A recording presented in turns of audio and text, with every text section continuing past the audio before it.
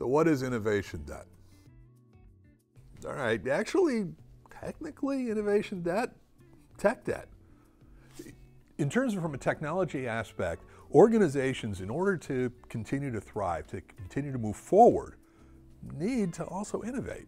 And that doesn't mean necessarily inventing completely new technologies, but it does mean using technology and other tools and resources available in new ways.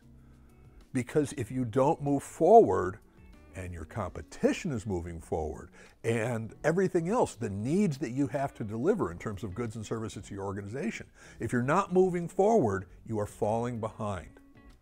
And nowhere is that truer than technology or possibly security, because those two areas are constantly moving forward.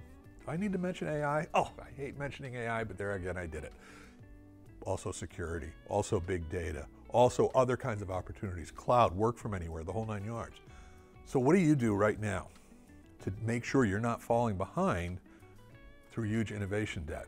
Well, ask yourself, what are you doing differently today than you were 2 or 3 years ago when it comes to using technology? And if your answer is nothing because we haven't needed it, you've got an innovation debt problem. If you need to talk to somebody about your innovation debt or your tech debt, how about Simplex-IT? We specialize in both managed and co-managed IT services for small and medium businesses. We're actually pretty good at this sort of thing. Or if you just want to talk about it publicly, leave a comment below. Or if you want to display your thumb publicly, do a thumbs up. And I'm not sure subscribing becomes public, but you still should subscribe because we do a lot of these types of videos.